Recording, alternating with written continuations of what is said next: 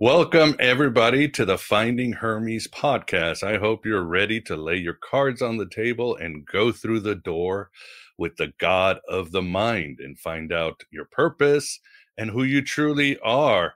And with us today, very excited to have Jill Thomas for a very hypnotizing interview. And I'm sure you've never heard of that pun before, right? Not one time. You're the only one. I'm the only one who figured it out. Yes, right. yes. Yeah. I'll go in denial about that and believe that because my ego needs help. Huh? Awesome. Well, thank you very much for coming on the show. Really enjoyed your book, and we definitely want to expand on your book and all these other ideas that you have and what you're doing. But first of all, tell us, Jill, your superhero story. From my going superhero to Clark Kent to Supergirl, I guess. I'll take that. Years ago when I was in high school, I went to one of those hypnotist shows, and I watched, and I remember this guy, Marshall Silver. I still remember. He's kind of famous. I watched Marshall Silver make the most popular kids in the school do some of the stupidest things I'd ever seen. And I remember watching it, and I think, I want in. This is this superpower. I want it. So I took all of his seminars. Of course, back then, I'm not going to tell you my age, but it was old enough that these were on video. And I wanted to go to his seminar, but my mom, for some reason, thought going to Las Vegas with a much older man was not a good idea for her 19-year-old to be doing. So I ended up with an actual career too. But always in the side, I was always doing hypnosis because it was so much fun, and discovered that stage hypnotism is very different than the stuff that you do to help people quit smoking and get over their fears.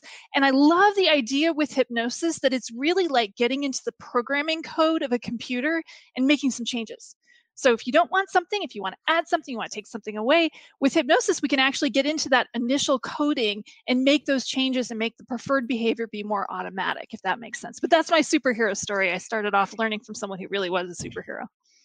Awesome. Yeah. And we definitely want to get into the income healer, but maybe talk a little bit about hypnotism, because again, as I've mentioned on the show, hypnotism really helped me, especially, I think, when was it? It was my last drug relapse more than a decade ago, but my mind was a complete mess. And I knew from my years of when I was in recovery that meditation is the way to, get yourself focused. But my mind was so fragmented and destroyed from the drugs.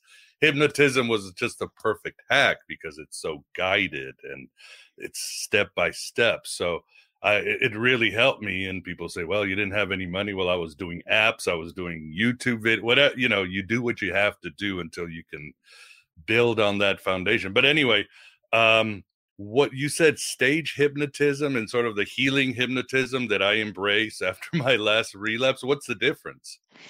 Stage hypnotism is supposed to be for display. First of all, the people that get picked, it's not going to be someone like me, or maybe even someone like you. It's going to be someone who's like, pick me, I want to be a They'll do whatever batshit crazy thing that the person on stage wants to do. I wouldn't. So I'm not going to even fall for that, right? But somebody else who wants to be in the public eye will actually kind of, in a way, hypnotize themselves and get themselves into it, into a place without the person on the stage actually having to do that much work. Also, stage hypnotism is meant to be temporary. It's meant to be something that just goes for a little while. You bark like a dog, you cluck like a chicken, and then you go home and you have normal life, right? What I do is meant to be at a deeper level of trance, and it's supposed to be forever. That's what we want. That's the ideal. So it's really a different type of thing. It's an important distinction because some of the most intelligent clients will tell me they don't think it's going to work because they weren't picked on the stage for these shows. And I can tell you that even though I am very easily hypnotized, I would never be picked because I'm just not going to do it. I'm just not going to do that stuff. No, peace out. And I've watched those shows where people who were clearly hypnotized, who were in trance, got pushed off oh, you're not hypnotized. And I'm like, that person totally is. But it's because they weren't playing along well enough. Maybe they didn't have that stage presence. For a show, you are looking for a specific person. Just like a producer of a TV show, they want the person who's going to put on the best show. And that's the person that gets picked. So if you're not picked, it doesn't mean you can't be hypnotized. It just means you weren't picked. That's what it means.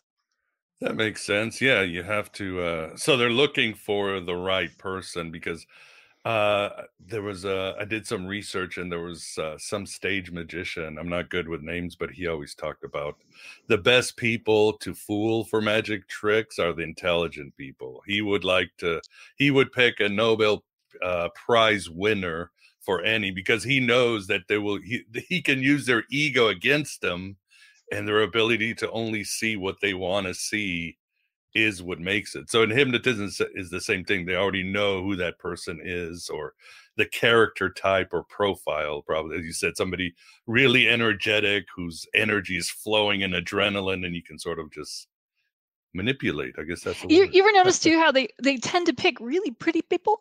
I'm just saying.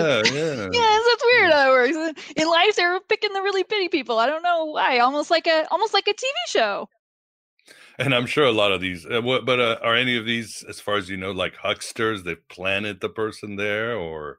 I mean, that would be great. I don't think I don't need to. I don't know why you would do that. You just don't need to, because it's not that hard to hypnotize somebody to do a stage show, especially in a big show when there's a big audience of people to choose from. I can't imagine the person would actually need to, but do I think it's never happened? Probably happened, but I just don't think it's necessary. And this day they'll get caught on social media. Somebody's gonna talk. Totally. Yeah, and that makes sense. The idea of the egregore, where if you're in a church or an audience, there is an energy, almost like a tulpa, a mass tulpa. And of course, whether you're a faith healer or a carnival head or a rock star like Elvis, you know how to use that energy for your own purposes. So a good show hypnotist probably does that. He can use the audience energy to maximize his powers, right? Absolutely. This magic power. It does look like magic if you don't know how the game is played. I mean, it's pretty cool. Even if you do know how the game is played, it looks like magic. It's awesome. It's fun. Just looking behind the matrix code. All right, well, let's talk about regular hypnotism. What exactly is it, and what are some of the myths in the modern vernacular people have about hypnotism as a therapy? I love what you just said initially about how it was like meditation, only it was guided. It's like meditation, only it's guided. It is basically meditation. And instead of saying, hey, imagine silence, which means you're going to be imagining everything but silence, it's imagining certain things, imagining a world that is free of drug implication, imagining a world where you're looking at the consequences of your actions rather than how much fun it would be to take those actions. Imagine a world where an airplane is the safest place you could go, and going to see grandma is going to be so much fun. And that 2 hours, it's no big deal. You could totally do that. So it is really just meditation. And I will also say that even a very light state of trance can be very, very effective. That's one of the reasons. I think it was Walmart. I shouldn't even say this because they might sue me. I think it was Walmart, though. If you 30 years ago got in trouble for subliminally playing music that was going to try and get people to buy stuff, it might not have been Walmart. I'm pretty sure it was, though. Anyway, it didn't work. But that's the whole idea, is that if you're going to put something in it, music will put somebody in a light state of trance, and the subliminal messages were intended to get people to buy more stuff. I don't really think it actually worked, but I remember that being on the news when I was younger. So, that's part of it. In terms of myths, the number one myth I hear all day long, I hate to say this, is that idea that intelligent people can't be hypnotized. My favorite clients are the scientists and the engineers, because I find them to be incredibly easy to hypnotize. You actually have to be more intelligent to be able to do this, because intelligence really is the ability to focus for a long period of time on one thing. I mean, just imagine a software engineer, programmer, right? You have a lot of clients, I'm sure, who are that. They focus so intently on this game that the whole world disappears and time simply goes by. That is part of the hypnotic gift. You have to be able to focus like that in order to get into a deep state of trance and do serious healing. So I would say that's the biggest myth that interferes with people going and getting help, which I find really sad, because people will say, well, I watch a commercial and I don't buy the product, it's not going to work on me. Yeah, I don't either. But that doesn't mean that because you're really intelligent, it's not going to work. It actually is the opposite. And the other one that we should probably address is that of the idea that it is some sort of mind control. In other words, I wish it was. Jill can't make her client unconsciously go and rob a bank and leave a pile of money at her doorstep. You can't. Honestly, I can't even make a client do something they really want to do sometimes, right? That's good I for wish them. it were that more interesting, but no, I can't make you do anything you don't want to do, which is why, honestly, if somebody's, and this happens a lot, I'm not going to lie, this happens a lot. Somebody's spouse books a session for their partner for smoking cessation, and the person doesn't want to quit smoking, it's not happening. I don't even bother. If you really don't want to quit, let's work on something else. Let's work on something happiness. I'm not going to tell them we didn't work on smoking, but that's why if you don't want to have it happen, it's not going to happen. I wish it was mind control. It would actually be easier.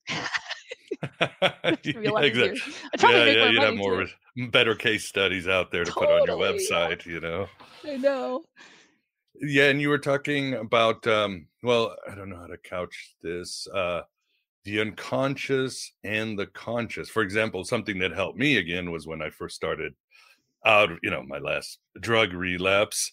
I was like, well, hypnotism would work or not. And I remember reading somebody or watching somebody, and he said, look, hypnotism is in essence deep concentration paired with a very focused relaxation, or the other way, focused relaxation, whatever you want to call it. It's two states of being.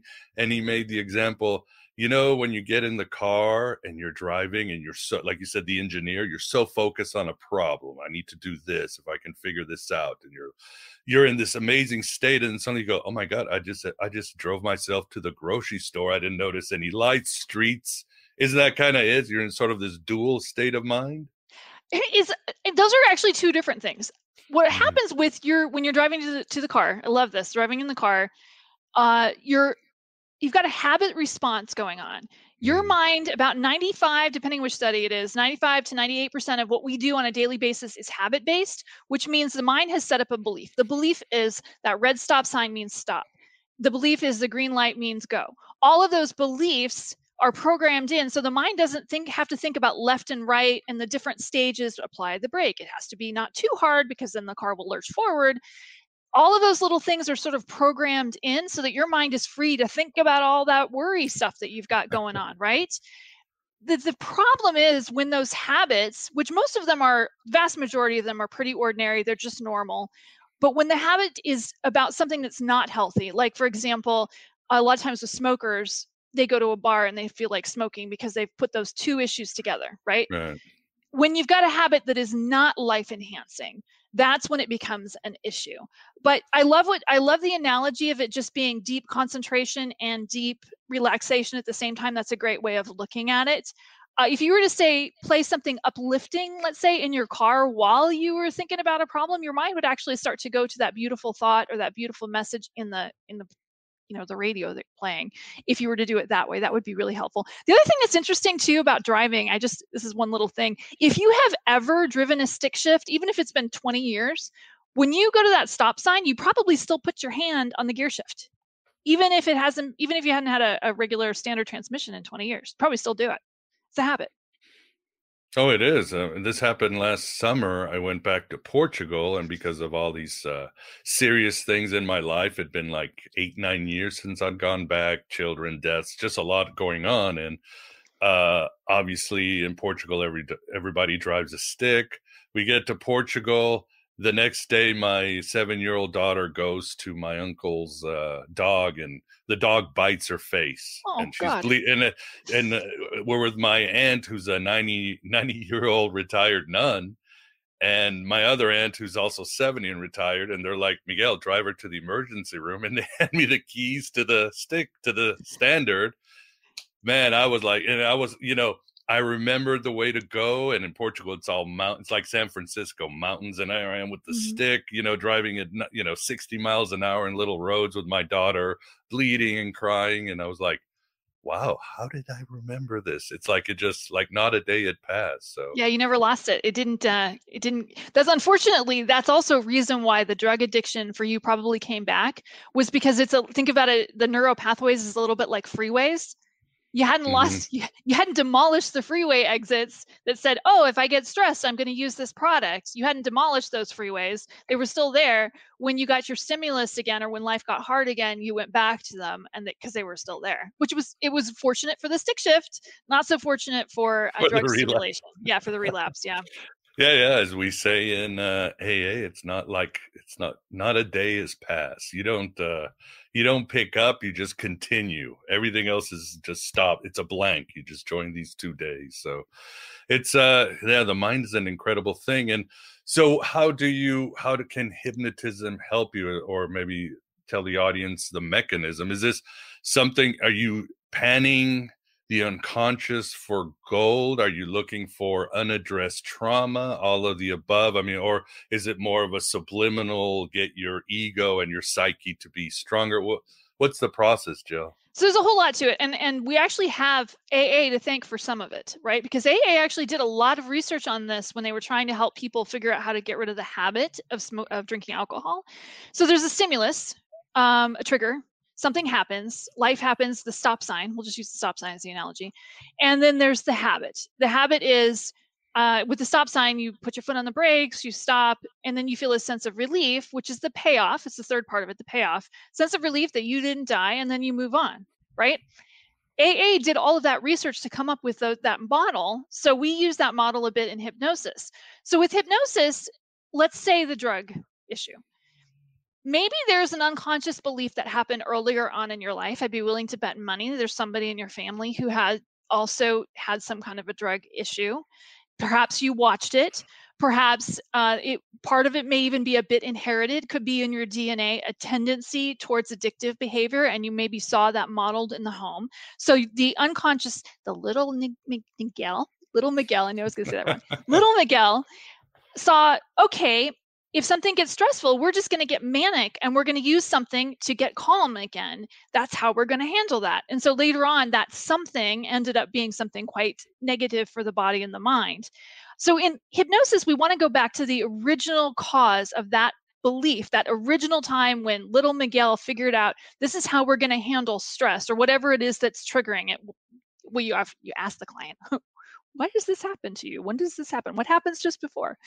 And then you go back to the original cause and you create a different belief. So instead of little Miguel deciding that that manic thing means we're going to grab something to calm down, that manic state means let's go for a jog. Let's go grab a book. Let's go play with the dog. Maybe something more life enhancing, and then that becomes the new habit. And sometimes you have to do it a couple of times.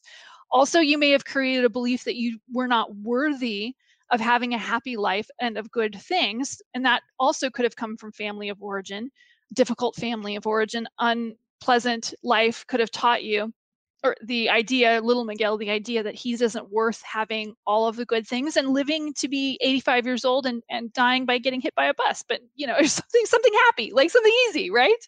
Maybe not the bus. Maybe not the bus, but not a heart attack or not an addiction issue. Let's put it that way. Make sense? No, it makes sense. Yeah, we want to talk about the worth thing because your book has been great, and I've been changing my careers and other things so much. There's always the imposter syndrome and the idea of, am I worth it? Am I worth it? But beyond that, that makes sense because with my parents, it was like a double whammy. My mom was manic depressive, and I got that really, a rapid cycle of manic depressive. My dad just used to get depression. And alcohol was the one time that they were nice and happy to me. So, of course, little Miguel, as you said, would be like, there you go. That's the solution to your problems, which, of course, all it does is it just pushes the trauma down and makes it worse from all the things that happen. So, and for me, a lot of Jungian therapy, like you said, going back, meditating, there's a lot of active imagination where I go back as little Miguel and I have a chat with him. I have a chat with my dad, understand why you threw me down the stairs. It's okay, little Miguel, it's not your, you go through this thing, you end up loving them, and it becomes like an 80s sitcom instead of a bad childhood because you've worked it out. And does hypnotism do that, or are you just trying to mitigate habits? Is really both, right? Part of it is the mitigating of the habit. There's a habit that came from the belief. So the Hmm. belief in little Miguel's case was that he's not worthy. And also the manic depressant with your mom is kind of interesting because you saw her behavior, and as a child you would have thought, oh, this is how moms behave. This is normal. You wouldn't have thought, wow, mom's got a mental illness that she should be taking medication No, for, they but didn't probably know it. isn't. And yeah, it was like one moment my mom doesn't love me because she's just not there. And the other moment she's like great. So you're right. Yeah, it's Yeah. So you thought that was normal. And you also thought it's all your fault, right? Because you had friends who had mothers who were not like that.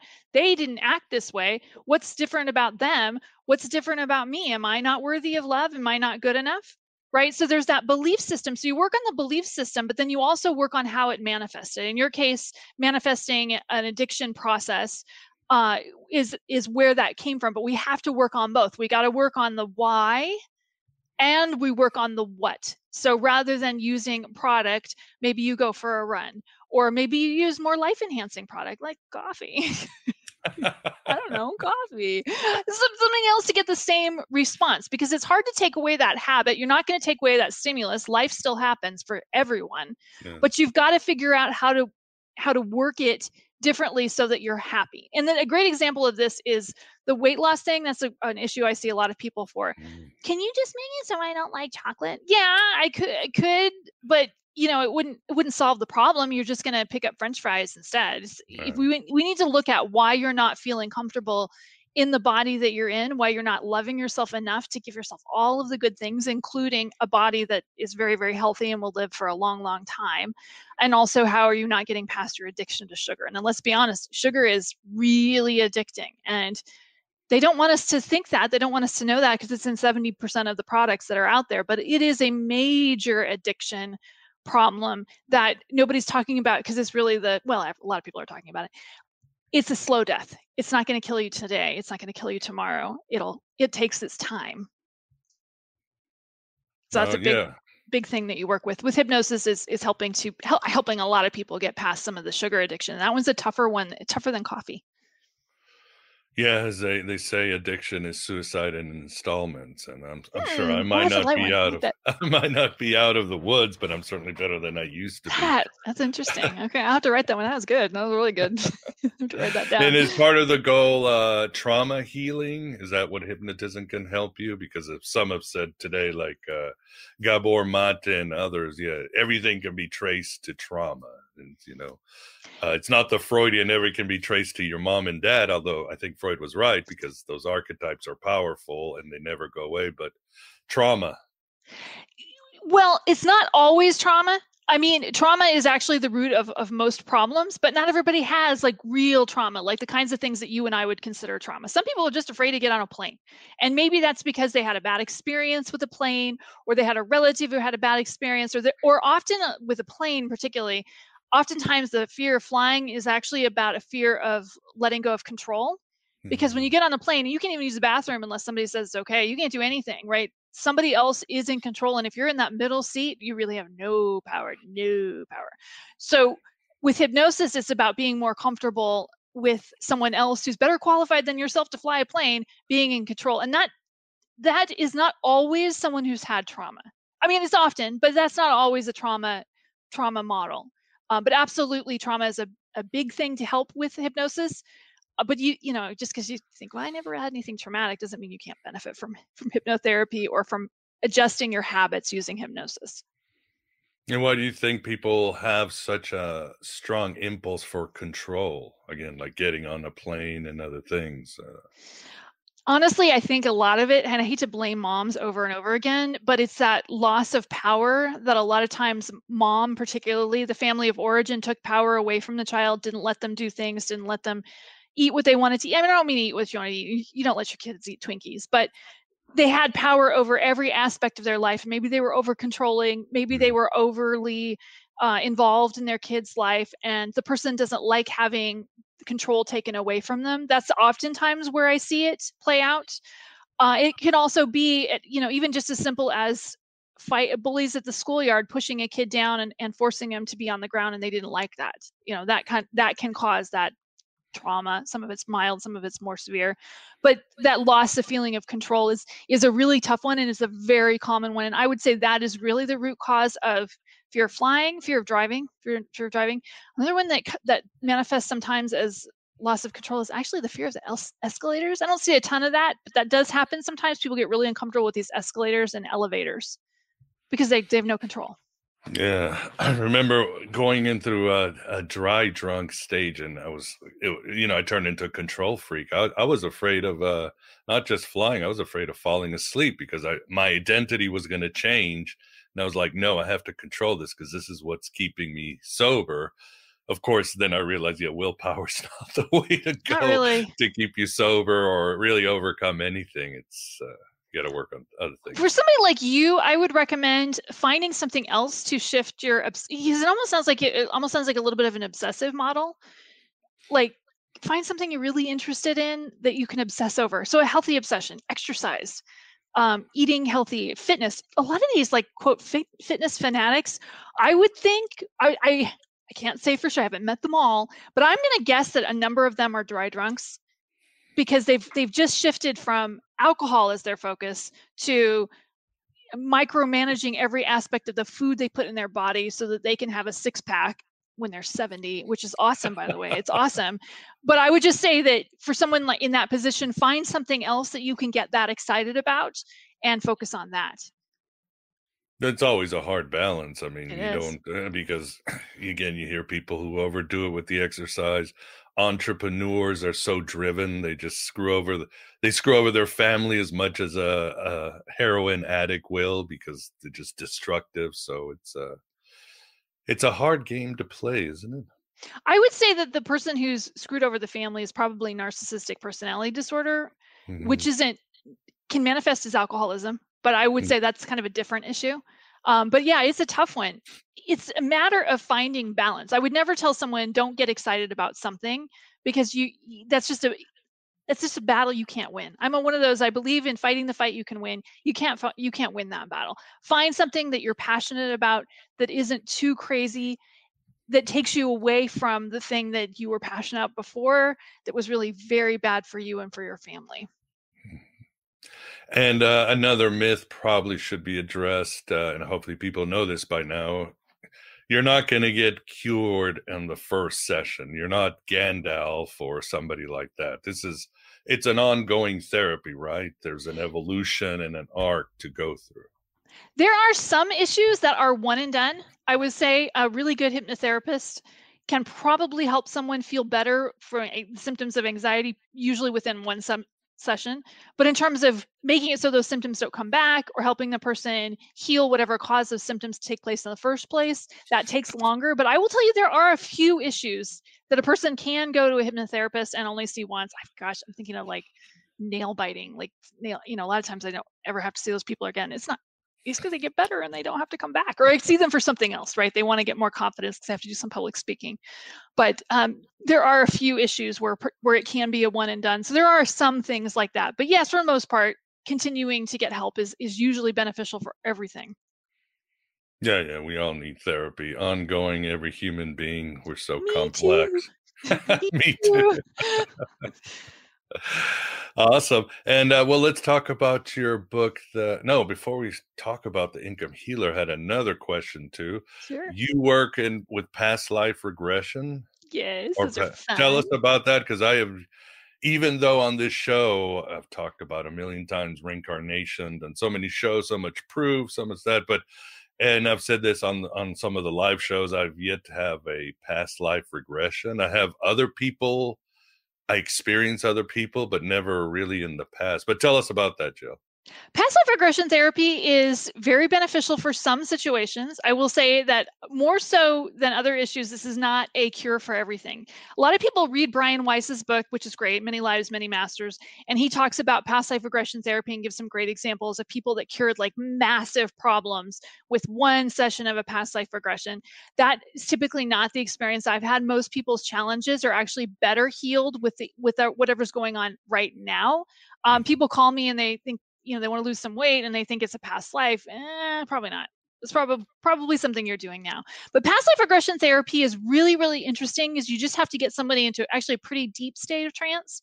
And then I have them imagine a doorway and they walk through a door and learn something. It's easier if there's something specific you're looking for. Like if you, Miguel, if you have a tendency towards a skill and you want to understand where it comes from, or like something you're fascinated by, maybe you really like warrior stuff or ninja stuff. You want to know if you were a ninja in a past life. Well, if you have a tendency like that, you probably were, and we can help you go back and visit the earlier version of yourself and see those tendencies. But that's kind of the gist of a past life regression. I will say, if you want to experience it on the cheap, I'm going to tell your people how to experience it on the cheap. Brian Weiss actually has a really cool past life regression CD, and it's like $15 on Amazon. I mean, you can still call me and book an appointment, but I would say that was a really, I listened to it myself and go, wow, this is pretty good. So that's a good way to at least try it out, and people can experience it on the cheap. But I still, even when people do past life regressions, they'll come back and say, oh, I think I made all that stuff up. And I really have no way of knowing if they didn't. I have no reason to believe that they did, because I believe in reincarnation. I believe that we have lived other lives. But yeah, people do come out of it and saying, I think I made all that up, or I saw that on an episode of Rome. I don't know if you remember that show from HBO 20 years ago. When that show was on, I got a lot of people saying, hey, I think I saw that last night on Rome. So that was happening a lot with those. Yeah, these days a lot of people are remembering there were cathars. That's a big one too, especially in the occult community. Yeah, and it's interesting because and I'm sure this is a type of hypnotism, but when I have these visions, and it's nothing exciting. I'm not Napoleon or Cleopatra or anybody cool. I'm like, I'm just a guy in Alabama walking my kid to my Pontiac, and we're getting in with some groceries or something so mundane, but it's so common and real, and the texture is so real. And it's nothing I've ever experienced. It's new.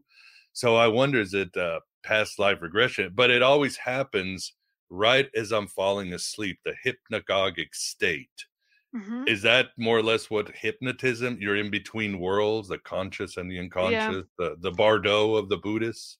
Yeah, so there's different levels of brainwave states in order to get into the hypnotic state. So as you're falling asleep, you're actually falling through several states to get to that deep theta state, which is sleep, basically. But yeah, that's when you would get these flashes of information from a past life. I love that stuff. I will say, whenever History Channel does something on Elizabeth the Great, or there's another guy, I can't think of him. Oh shit, it'll come to me later. But one of these big conquerors, warrior conquerors who conquered Europe. Every time one of those shows is on, I get calls from people who say they absolutely they were this guy, and they want me to bring them into deep trance so they could confirm it. And I have to say, I think it gets a little bit of our ego talking. Projection. Yeah, but I will say that all of these people, Queen Elizabeth had a massive entourage of people. So it could have been that one of her ladies in waiting. But I will say I do get that call a lot when there's something on some famous person on TV, particularly on the History Channel. I can tell you, Josh Gates has done quite a few of these little specials where he's shown about some famous male historical figure, and that's when I'll get a phone call. I'm sure that I was him. I'm absolutely sure. Attila the Hun, that's the one. Attila the Hun. Attila the Hun. I got a lot of guys thinking they were Attila the Hun in my office over the years. Oh, wow. So far, he has not made an appearance, but the promise of testosterone. I love it. I love it. I enjoy it. Yeah, I know. I think I forgot who it was, Pablo Picasso or somebody. He believed in this hypnagogic state where he could get art and answers to all his life. And he had this trick, because when I do it, I fall asleep, and unfortunately you lose 80% of that vision. He would put like a plate on his hand or on his lap, so if he doze off, the plate would fall and he'd wake up and he'd start writing down. I don't do it because then I'm like, I'm one of those people, sometimes if I wake up, that's it. And I'm just like, God, I can't go back. Honestly, I think what he was doing wasn't hypnosis. I think he was channeling it. I think a higher level being was projecting it through him, and he was just tuning in just to the right frequency to sort of get into it. Or perhaps he had a relationship with a being on the other side that was giving him that information. It's easy to call that hypnosis, and it's not. The channeling state isn't that different, but it isn't the same thing. When you have another being transmitting information, usually through writing or pictures or drawing or singing, that type of thing, that is a little bit different than hypnosis, but that could very well be what he's talking about. That's what it sounds like to me. Yeah, well, all these terms we're talking about the same thing, right? We The are mystic totally. It's a experience, the meditative state. oceanic. Yeah, it's yeah, meditation. This place where we're in between worlds, and our ego is kind of like, all right, let's see what I'm the tip of the iceberg, and there's an entire world of ancestors and spirits and angels and demons, and it's like it's a pretty cool world. And when I meditate, I actually like the version of myself who's meditating than my real version, because Yep. he's a better listener. I love it. I love it. That's great. Well, let's talk about the Income Healer. Tell us about this book. So this book is actually I wrote it because during the pandemic, we all discovered, actually it was before the pandemic, we all discovered that we all of us need a side hustle, right? So a lot of people from the corporate world were coming to me who'd just gotten their certificates for Reiki, hypnotherapy, massage therapy, different little certificates, and they wanted to learn how to do the business, because there's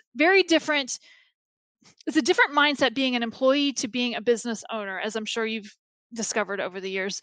It's one thing to be told what to do. It's quite another thing to be in charge of all of those decisions, have to accept the consequences of all of them yourself. Mm-hmm. So I wanted to write this book to show people how to get out of your own mental headspace and do the things you need to do to own a business. In this day and age, still, very few women own businesses. There's just not that many of them. I mean, 20%, but it's just not, it's a small number compared to the men, you know. And a lot of these people who are in the healing arts have never had a parent who owned a business. So they don't have anybody to ask. They don't have a role model to look at. They don't know what to do when a customer gets angry at them and, you know, is demanding their money back, even though they provided the full service and they shouldn't have to give the money back. This book kind of gets into the step-by-step of how to start one of these businesses and make a lot of money. But the other part of it that's really important is how to get past that little voice in your head that says, you're not worthy, you don't deserve, you're not good enough. $100 is a lot of money. You can't charge that. I mean, yeah. I explain how to do it. And also, more importantly, the biggest drain, I would say, on most of these healers is not setting proper boundaries. And that includes, you know, pricing your product appropriately, not answering the phone call at 3 o'clock in the morning, and having rules about cancellations and rescheduling and things like that.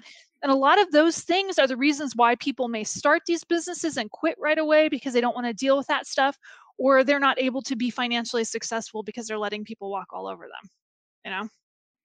Yeah, in your book, you definitely go into detail. You talk about how you've been burned over and over. You're the walking case study of not having boundaries, and you fixed it, and you show everybody how to do it. But I guess before we go into some of the other mistakes or advice you have for people who want to start their healing business, I guess the question is, am I a healer? Who's a healer, Jill? How do you know if you're a healer?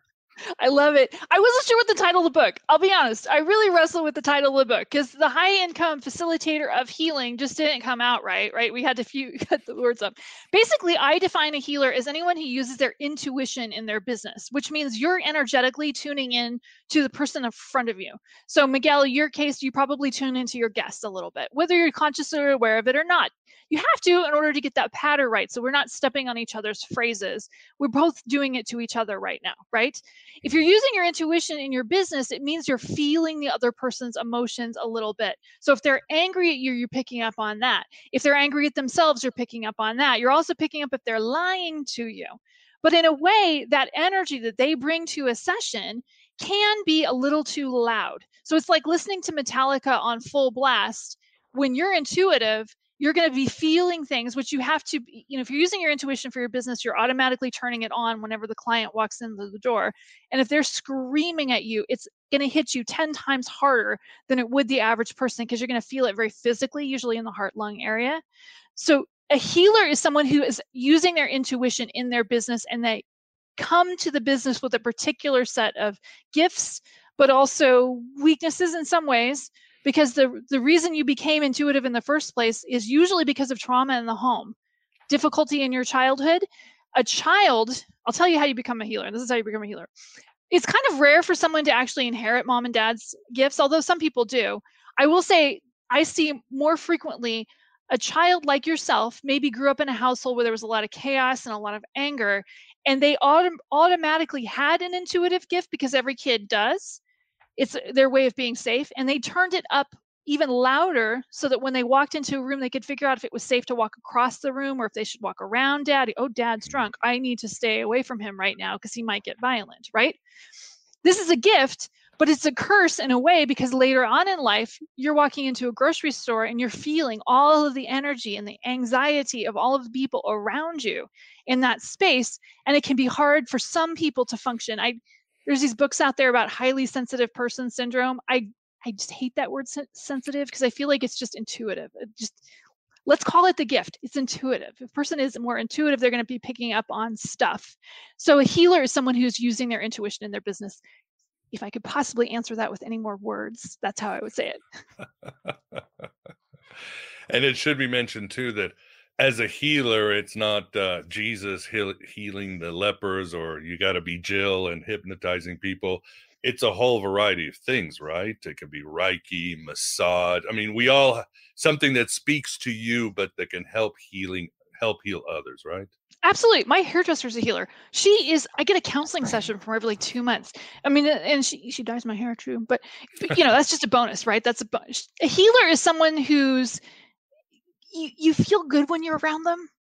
The mechanic that does my car is in some ways a healer because he'll tell me if the car just doesn't sound right. I've actually had one of the mechanics on one of our cars was telling me the colors of the engine weren't right, and he checked it, and there was something that I didn't realize the fan belt was about to crack and break, and which on that particular car would have been extremely expensive to repair.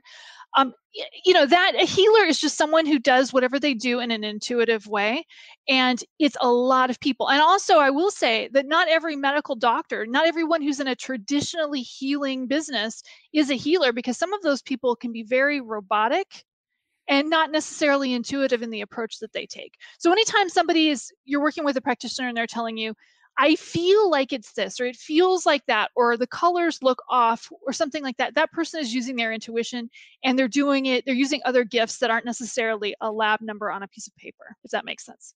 Yeah. So basically, find your gift. We're all healers, especially for the intuitive kind, and we just need to find this gift and use it. And as I tell people, this is nothing to scoff off, because when you see your average CEO, they probably have like 2 life coaches. They have a meditation healer. They have a hypnotist. They have a economics guy. I mean, they have an army of healers and life coaches because they know these people help their success, make sure they stay on the top of the world. So this is important. We need more healers, and there is a business out there for healers, especially in Silicon Valley. Well, and don't forget the psychic that they're also calling. I can affirm that one myself. And the astrologist, the astrologer, yeah. I mean, they know. Absolutely. It's the old saying, and I've said this many times, millionaires don't use astrology, billionaires use astrology, because they know these modalities, these occult modalities or mystic they work, and they make them very successful and live good lives. Absolutely. I love that. That's great. I'm gonna have to borrow that. I'm gonna write that one down and borrow that. That's a great one. Well, it's not original as much as my ego wants to make it original, like some quote at the beginning of the interview. But and you said the idea of charging money. What can people do? And I used to have that problem too. I still struggle with it too. I'm trying to help people. Isn't that bad? But what helped too is I remembered when I would go to AA meetings, and of course, you pass the basket and everybody throws their dollar in.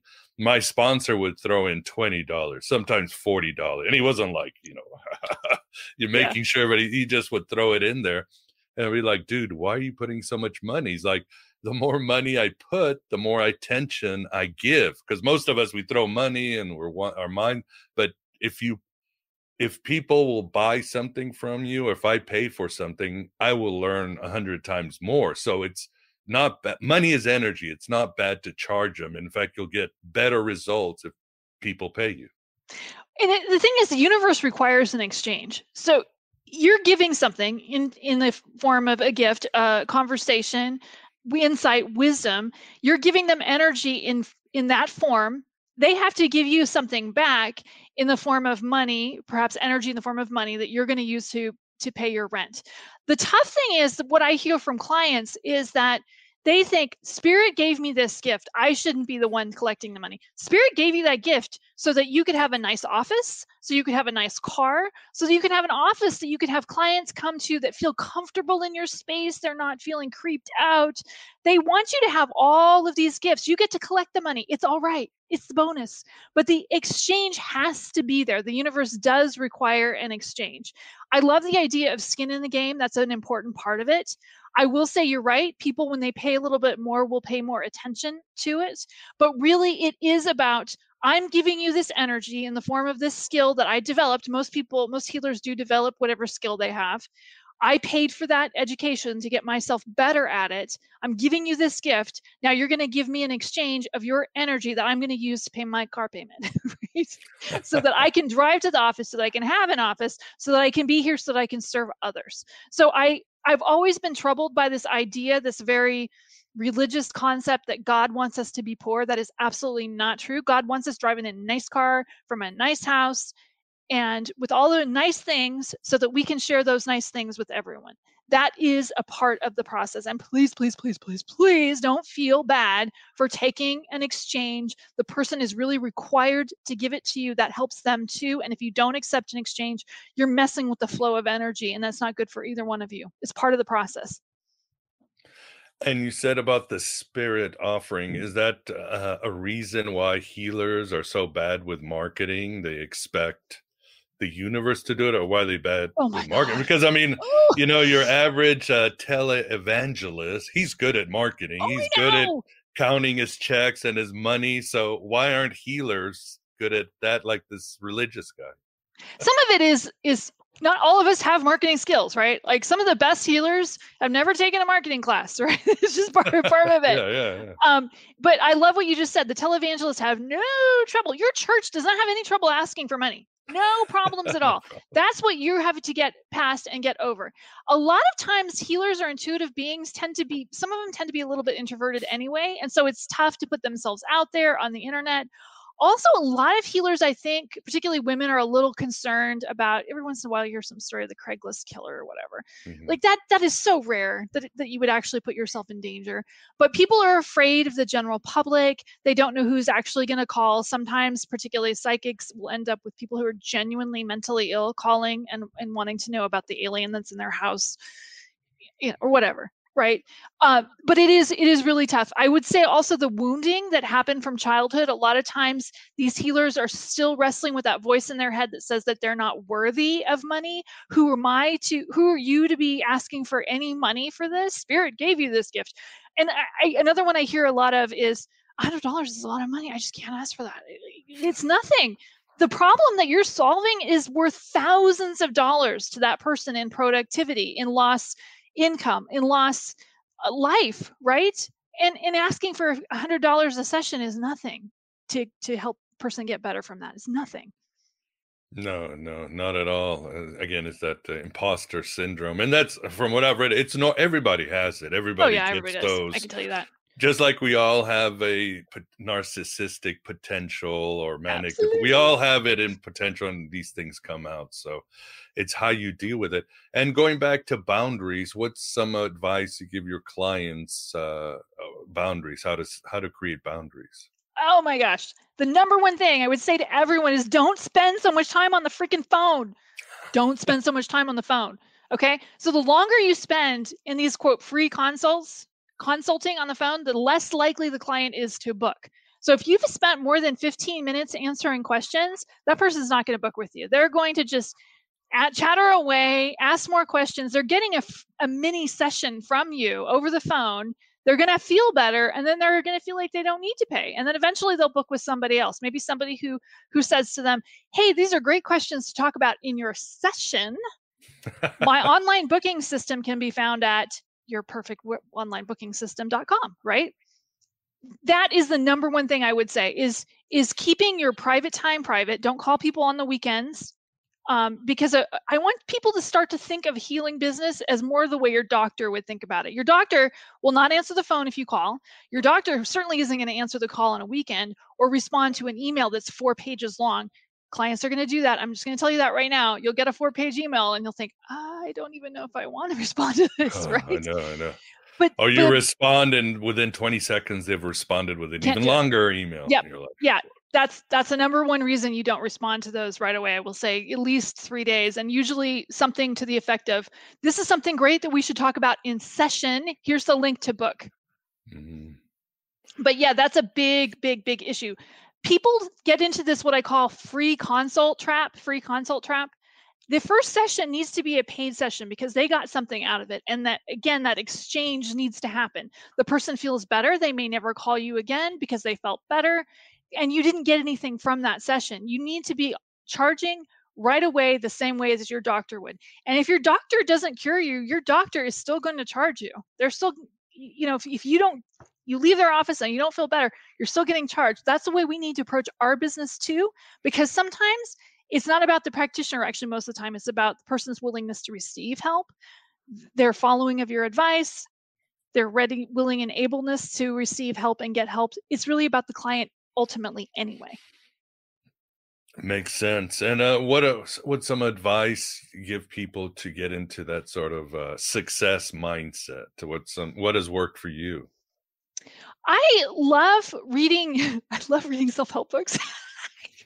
I'm I a bit of still a do. junkie. I'm a bit of a junkie. I love getting into those mindset books.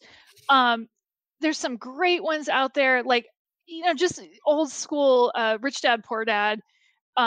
Sometimes cheap seminars. I wouldn't say spend a ton of money on these things, but really, the other thing too that I found helpful when I first started my business was to join like a networking group, like one of those more hardcore ones like BNI or Latip, one of the ones that are, they're a little more expensive, but you're really committed on a different level. That's helpful because you get to be around other very successful business owners. And when you first start and you have new clients, it's very helpful to actually see somebody who's further ahead down the trail. The other thing with those groups too is that, at least for me, when I first started, I didn't have any clients.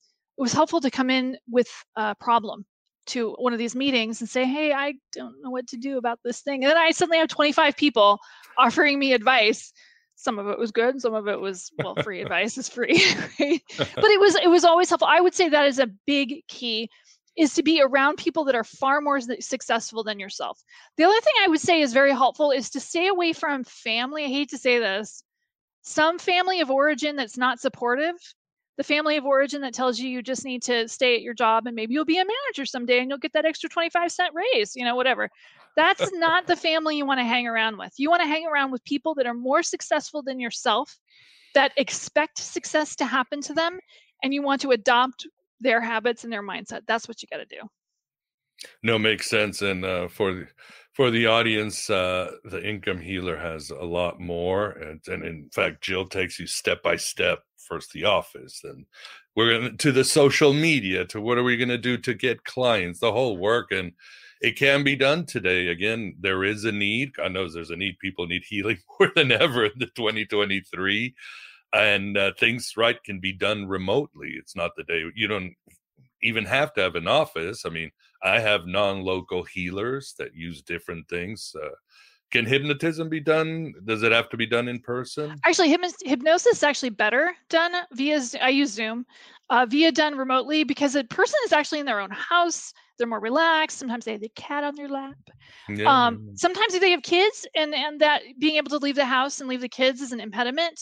So if the kids are in the other room, it's fine. But actually doing that virtually is more effective, because to me, for them, I'm just a voice. They're not thinking about my office. They didn't have to fight traffic. They didn't have to, there's this strange smell in my office that they're, the incense that I burn before they come, right? All of this stuff, they're in their own space and they're in their own element. I will say, especially for psychic readings, it's actually so much easier to do those remotely. The psychics will tell you, because you can just get more information, because they really are, you can just really tune in, and all the distractions of the environment are not there. So Very easy to do those things remotely. I'm sorry for the people like the massage therapists, the clients that touch people that actually have to see. I haven't seen a client in person in over 3 years because of the pandemic. And before that, half of my clients were remote anyway. So it really can be done, and it can be done well remotely. Agreed. And since, well, I guess I would say not since the pandemic started, as I have my weird theory that the universe broke down after David Bowie died in 2016, Oh, or the Mayan 2012. Actually, we're just feeling the start of it. I'm making stories up, but but we know society and reality is just cracking around us. That's a fact. What are some of the more issues that you have with clients? Do you see anything has changed? Any sort of, what's your state of the union for the mental health of society today? As a I'm actually really pleased by a lot of what I'm seeing. I will tell you that, and it's not, I mean, I'm good. I'm better than I was 10 years ago, right? Mhm. But setting that idea aside, people are coming in with a higher degree of spiritual development than what I was seeing before. People are coming in, they're getting healed faster. I'm having clients come in for some issues that I would never even contemplate before. Like I've had clients come in because they've got a child who's transitioning and they want help using the right pronouns because they can never think of the person that was born a daughter as a son. They have trouble with that. And so I'm like, wow, we are really evolving past some of our prejudices if people are coming in to learn how to create better pronouns and have a better relationship with their children. I don't see that getting worse. I'm seeing people coming in who are much more intuitive. I know everybody talks about the kids being more psychic than they used to. I'm actually seeing more that the parents of these children are more intuitive and more in touch with their own spirituality. And so they're making it easier for people who have natural gifts to develop those. I am seeing a lot more people hearing about some weird class they saw on Meetup and going, that sounds strange. I think I'll take it. Try some aliens and how do you do aliens? All of that stuff. People are learning lots of new things. I also will say, now I'm not a doctor, so don't consider this medical advice. I will say that I am encouraged by some of the medicinal medications, the natural things that I'm seeing starting to be on the market more and starting to be done with the help of a shaman. I'm seeing more of those psychotropic products being used in a different way and in a more therapeutic way with the help of qualified practitioners. I'm encouraged by that because I do think, particularly for our veterans, that these people really can be helped with some of these natural plant medicines. I'm encouraged by that. So I'm happy with what I'm seeing. I will say that. Good, good. Yeah, I think it's a good time to pivot, and I don't think we have a choice if we want to get better. That's why I call this Finding Hermes, the god of the doorways, the liminal spaces, the crossroads. I mean, this is the time. If you want to make a move, this is the time to do it. So we ain't going back to 2019, as I No, tell it's people. over. I'm sorry. But I also love that people are really embracing this idea of a side hustle, of a cottage home-based business, of embracing the idea that their only money doesn't have to come from their boss or corporate boss. People are starting to become a little bit more independent in that respect. And I love that. I really love buying candles from somebody who's making them in their kitchen in their spare time. I love that. And I think more and more people are doing that, making yogurt and bread and things that we used to only buy in the store. Now people are doing it at home, and I'm impressed and I'm happy to see more and more of that. Yeah, and with technology, it's a lot easier. E-commerce, connecting with others. Yeah, and it's a good time to do that and make technology work for you in a good way. And again, your book certainly addresses how to make technology life so much easier as you're a solopreneur, whatever it's called these days. Awesome. Well, for the audience who are listening to this right now in just the audio version, of course, I'll have it on the show notes. But in audio, tell people where to find out more about you and your services. So my website is jillkthomas.com, and my name is Jill K. Thomas. I couldn't get the Jill Thomas. That was already taken. So it's jillkthomas.com, and that's the first lesson for any budding healer. Buy your own name. Trust me on this one, buy your own name. So no matter what your modality ends up being, you're going to want your name because you're going to want to brand it with that. So in jillkthomas.com, you can buy my book, The High Income Healer, on Amazon. And if you can't remember the title, just go to my website. You click, and it'll take you right to Amazon and you can buy the book. So that's how you find me. Yeah, and she's got a lot of cool resources on her website, other audio, video, and yeah, just a fun website to go to. And yeah, that's interesting because just last week, Jill, I realized that I needed another website because the God above God and Gnosticism wasn't going to be good for my voiceover services if I want to get hired by, evangelical or other more conservative people. So I went, and Miguel Connor's still available. Miguel Connor. I couldn't believe it. I was like, I'm going to have to think of like Miguel Connor Voice or Miguel Connor Pro. I was like, oh my God, you're so lucky. Yes, please. If you're listening right now, if you're even thinking about getting into healing arts, buy your own name. It'd be like $7 a year. Yeah, it's an investment. Yeah. And you never know. The person with your name might become another person. Might become the next. I don't know. Michael Jackson or Taylor Swift, and they might buy the name from you for $1 million down the road. I would totally welcome that. I would absolutely.